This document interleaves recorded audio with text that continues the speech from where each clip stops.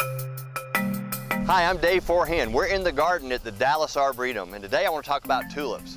Interesting little bulb, and we're planting them right now throughout the gardens. So let me tell you more about tulips.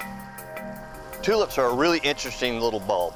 Got one right here. This little package, this little tulip, has everything it needs to create a big, beautiful pink bloom next spring.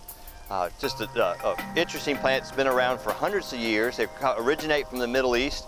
The Dutch brought them back through the spice trade and began to grow and breed them. And through the Middle Ages, we got the tulips that we now know today. They're these big, beautiful ones that are used throughout the world for spring displays. We're going to plant over 350,000 tulips here at the Dallas Arboretum in the next 4 weeks as we go through our planting season here. So quite the process. You can see behind me here tulips laid out to be planted. We'll do a mix. We want different tulips blooming at different times. So what we do is we take varieties that bloom early, bloom in the middle of the season, and bloom late, and the mixture of those three allow us to have blooms in the same bed for a longer period of time.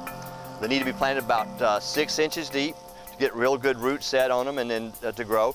And of course, we'll top off all our beds where we plant tulips with winter color plants like pansies or violas or other flowering crops, maybe like snapdragons, for instance, that'll bloom through the winter. So we have color as we're waiting on these tulips to come up. We have to order these tulips about a year in advance. They come from Holland. About 99% of all tulips are grown in Holland. The Dutch have perfected the technique for growing them. And we order them in the early spring. They're shipped out late summer. They come across the Atlantic on shipping containers. They go to our big bulb supplier. There, the tulip bulbs are put in large coolers. They have to be chilled for about 6 to 8 weeks. We don't have enough cold some winters to get the chilling requirement that the bulbs need to bloom properly.